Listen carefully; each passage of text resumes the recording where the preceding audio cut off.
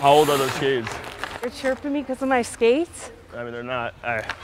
They're classics. They're what? They're old school. Swedish. Swedish, no finish. You missed the net. My mom, she's played hockey for, she probably doesn't want me to tell you this, but probably like 40 years, I'd say. Some of my earliest memories are at the ice rink watching her play and me and my 3 brothers running around the rink. You know, growing up, every year you had a dad scrimmage against the team, and I always thought it was just so cool that my mom was out there playing, and that was kind of some of our experiences. We got to be on the ice together. I've been playing for 43 years. I started playing, I think, when I was 7.5, 8. So I've played in a few different leagues over the years. I do play competitively with a team from New Jersey, and we go to nationals. It was tough raising the 3 of them, getting them everywhere. I really relied on my parents with getting 3 different boys to 3 different ice arenas at 3 different times. And I've always worked 2 or 3 jobs, but you just do what you gotta do.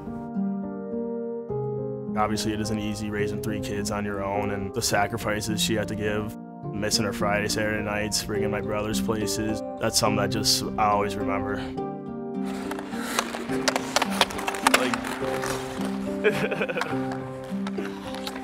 Oh, you lifted that one. Pop, pop. Growing up at the ice rink a lot, obviously with my brother, my grandparents helped out tremendously, helping out my mom with especially how active me and my brother's hockey schedule was. If one of us needed to be somewhere, obviously only my mom could take us, so my grandparents stepped up. My grandparents are retired, so luckily they get to come to every game. Those are little things I cherish.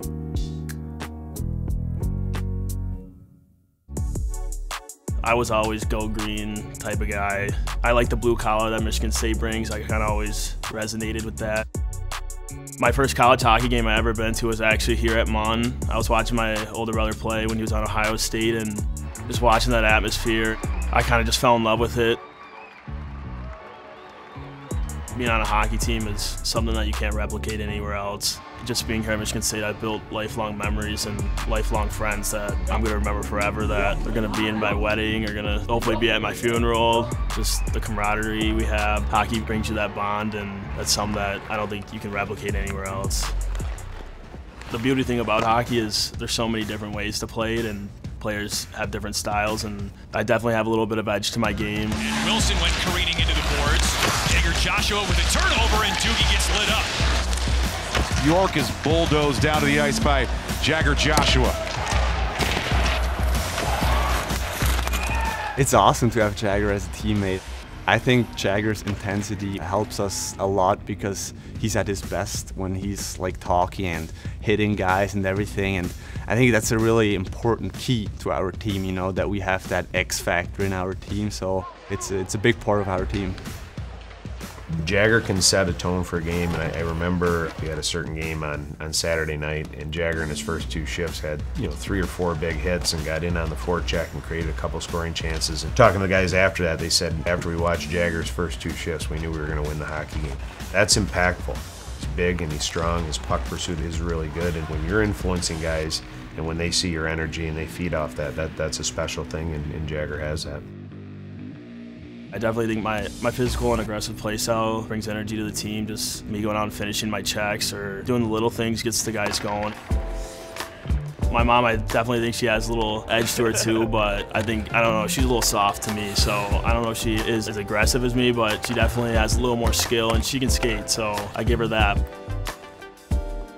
I love Jagger's style of play. He's aggressive, but he's so defensive-minded too. I love watching him forecheck and that reach, and he's just reading the ice.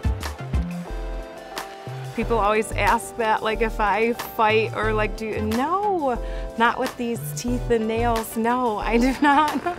I score goals. So he's got his thing, I have mine. Oh, okay, that was good. you're supposed to celly there. What? Oh, Oh, oh no. With my older brother, us both playing hockey at a high level, and hockey's definitely strengthened our bond together. My brother is someone that I can have daily conversations with about life and just hockey, and he took a similar path, and everything that I'm going through currently, he's been through. That's a tremendous help in getting me through it, I guess, and it is always nice I got somebody to talk to. I watch his dreams become reality. Now look at, they're gonna go here. Little scrap going on here by the youngster, Jagger Joshua, in his first scrap in the NHL.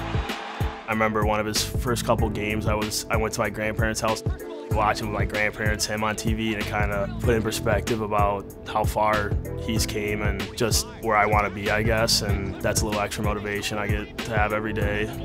One day, hopefully, I can make it next to him. I think Jagger looks up to Dakota. Deep down, they're best buds, always there for each other, and whether they show it at home or not, they're really proud of each other. I think they have a great relationship. One of the biggest things I think hockey's taught me is discipline. You know, just having that work ethic to get better each and every day, even if it's a small fraction. And that's even something I can bring to my everyday life and just trying to become a better person each and every day.